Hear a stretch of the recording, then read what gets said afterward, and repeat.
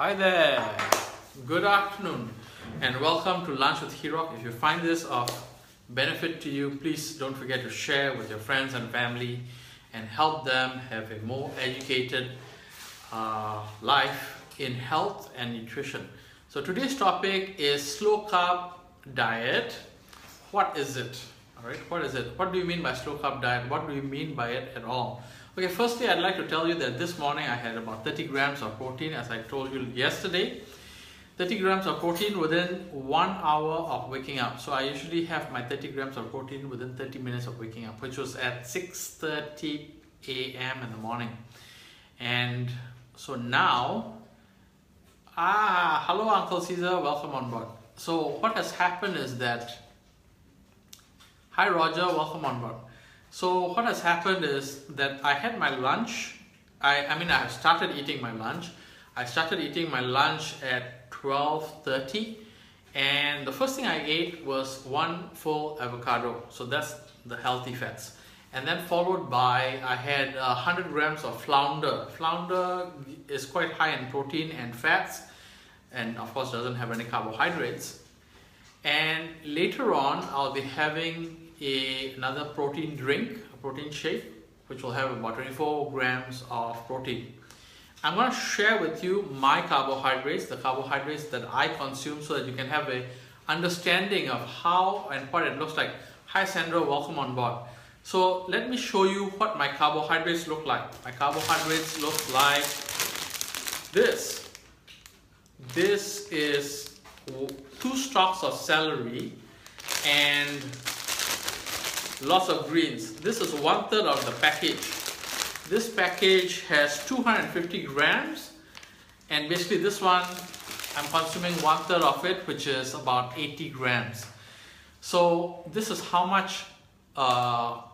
vegetables I consume per day.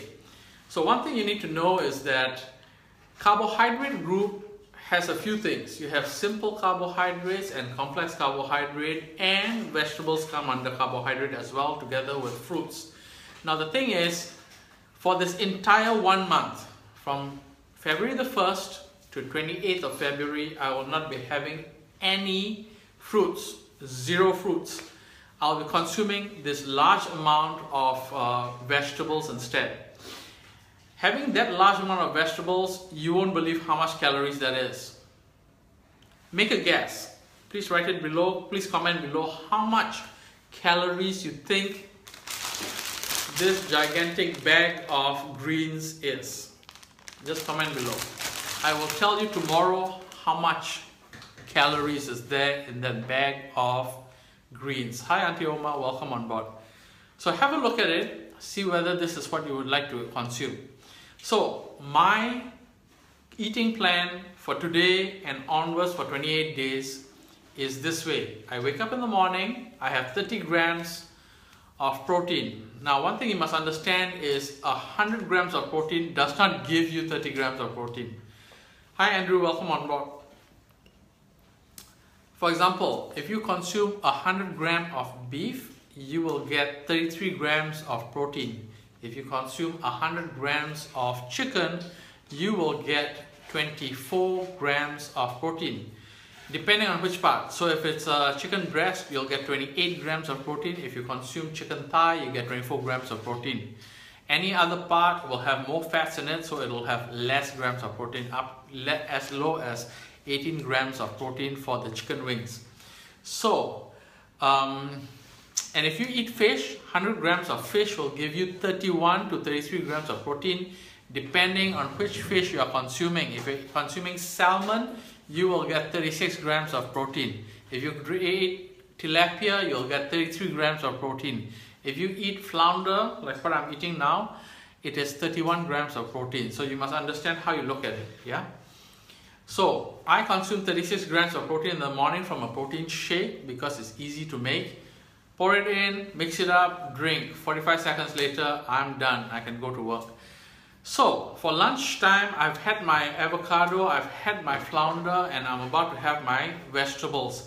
After this, at 2 o'clock, I'll be having my lunch too, which is a smaller portion. It's also a protein drink, which will give me 24 grams of protein. And my lunch last meal for the day, I take between 5 and 8 p.m. That will be my last meal for the day, and it will also contain 24 grams of protein for myself. Now, one thing you can do for yourself is I will share with you the recipes to use to eat. Hi Misan, welcome on board.